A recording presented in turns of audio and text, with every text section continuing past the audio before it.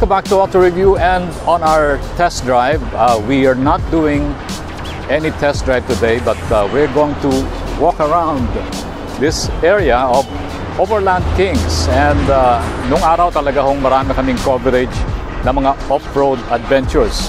And seeing all these rigs around brings back a lot of memories of our off-roading days. And today, we are going to talk to Joel Pedro, who is the Chief Adventure Officer of Overland Kings. And he will tell us more about the vehicle behind us, which is like a mobile apartment.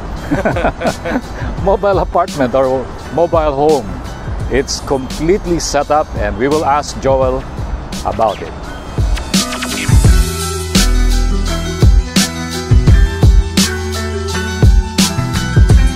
Hi Ron, good morning. Thank you for having me and having me in Auto Review. Maybe before we get into the car, Okay. I think it's good to have a background on why we set it up that way. All right.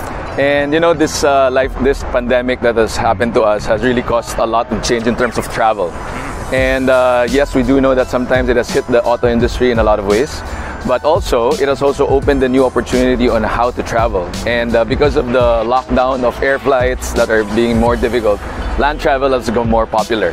And I think that's what overlanding is essentially about. Right. It's land travel that gives you the capability to even explore the outskirts of the Philippines or wherever you are with the comforts of home.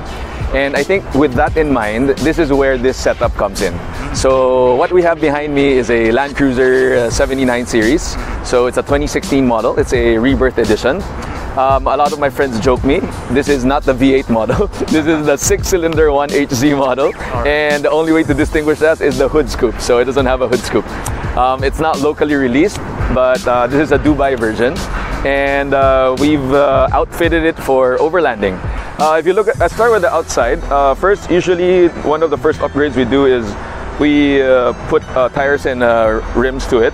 That would deliver the off-road capability for the vehicle. So for example, we're running, this one we're running a Nito trail grapplers for mud purposes.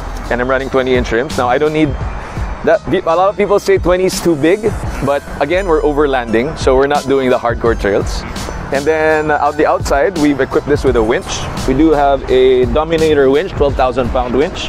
Well, what the winch does is to make sure when you get a winch is to make sure that it's capable to pull your vehicle.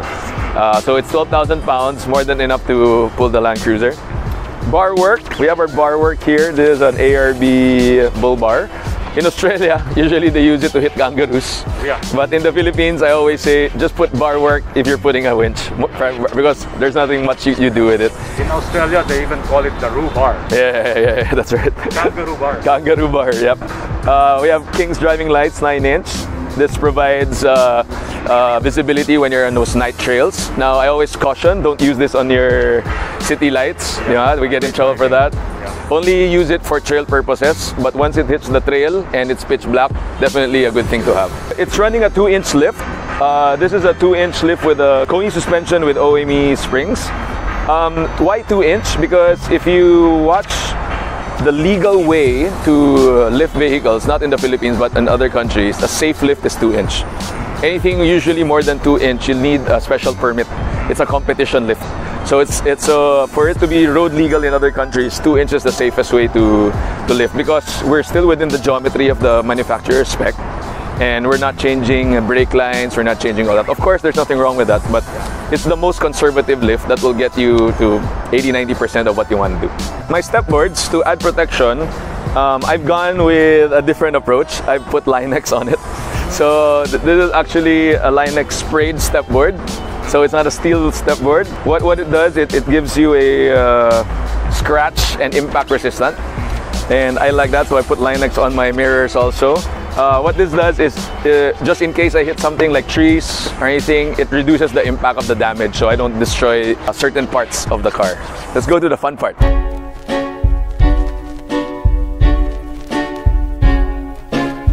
Ron, what makes this different for this Land Cruiser is, again, it's designed for overlanding. So we talk about the vehicle, how it's set up for driving. Now let's talk about once you get to the destination, where you see your waterfall, where you see your lake. So how do we get comfortable? This is where the rest of the setup comes in. So first and foremost, you will already see this. We have Adventure King's Tourer tent. Basic term is a roof tent. Roof tent. Right. Yeah, so that's the rooftop tent. That's the basic term for it. There are a lot in the market. There are different brands that are also good. This is just one of them one of the brands that are available. So this is called Adventure Kings. What a roof tent does is, if you've camped before on the ground, is when the weather comes in, you get wet, condensation, all of that. It elevates you off the ground, and it has a cushion inside, and it's roughly a queen size bed. So you can sleep 2 adults and 2 kids easily. So if you're a family and you just want to explore the outdoors, it's a great place to have. That's the roof tent, completely waterproof. And on the right of this is called one of our newest things. This is called the shower awning for your serious business. So shower tent, and let's see what's inside the shower tent.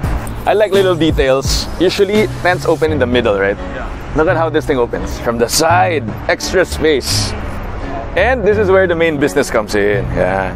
Part of overlanding is to make sure you still get to do number 2 even you're out there. Yeah. So I don't know how this comes out in media and TV.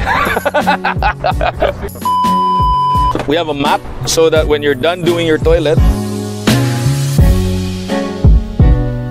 your feet are not dirty. Then you can take the shower. Then you can shower in here. So you're wondering how we shower.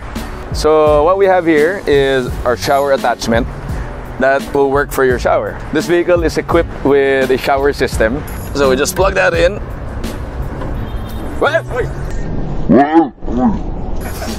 Turn that on, and then you have a shower. So if you're showering in here, so that's a shower tent with a shower. Or a lot of use, water is always a good thing to have.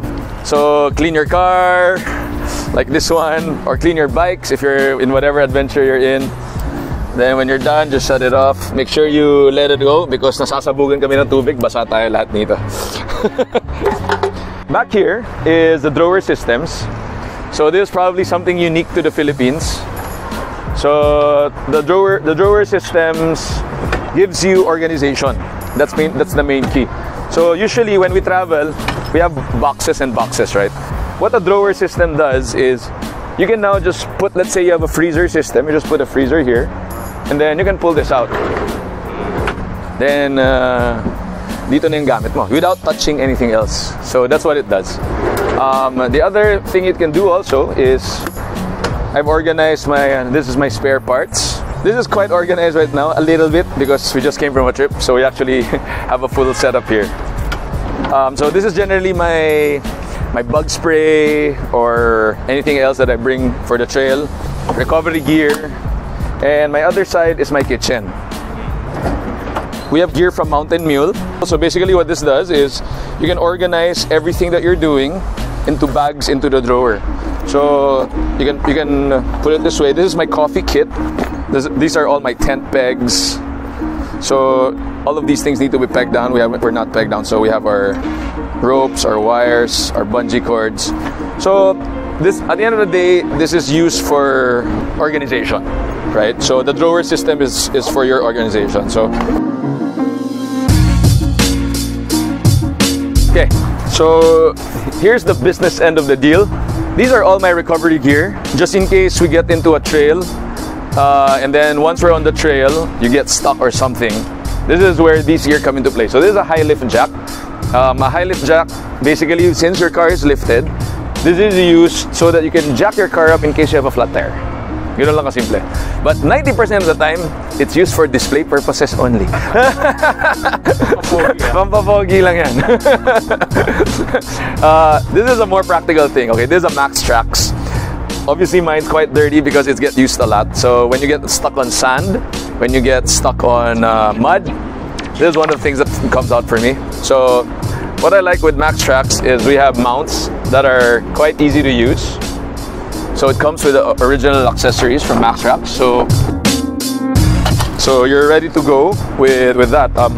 I just have my shovel strapped because 90% of the time, when you use your max axe, you will need your shovel. I'm not gonna remove this anymore, but basically that goes under the car. So just in case you need to back up or you need to, that gives you the traction that you will need. On this side, this is our awning.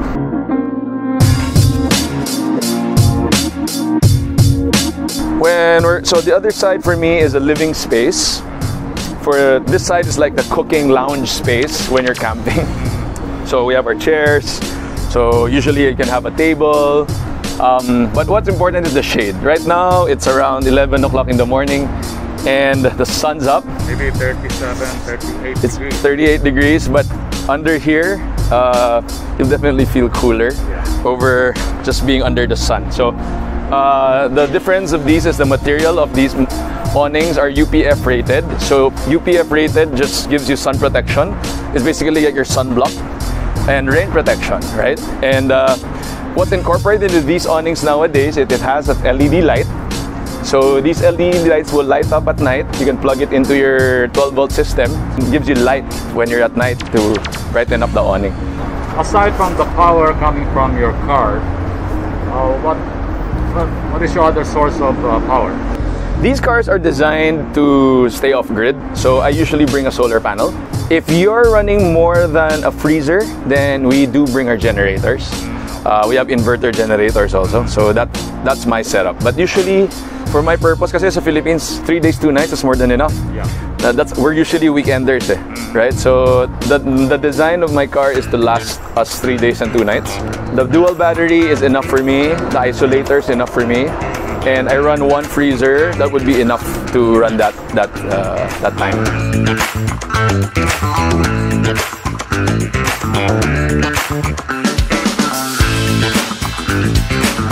On top of your vehicle over here, of course you saw the awning, very nice setup, and then the tent. Tell us more about it. What I have designed here on my pickup is I actually have a roof deck.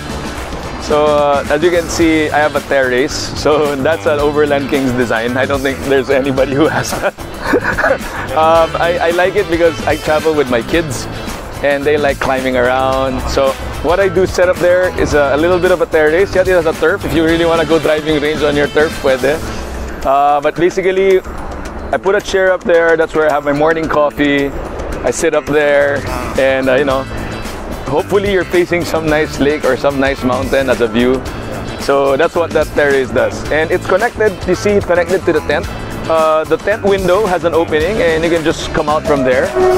And so basically you have like a loft, right? You have your loft bed and then you have your terrace from your loft bed. So that's what's unique about this design. We do a lot of designs, it's just one of those concepts.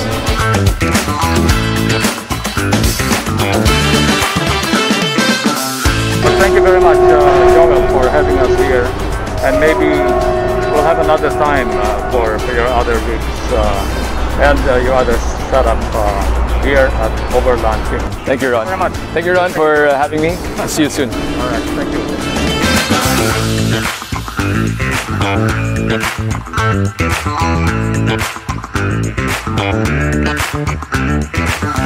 you.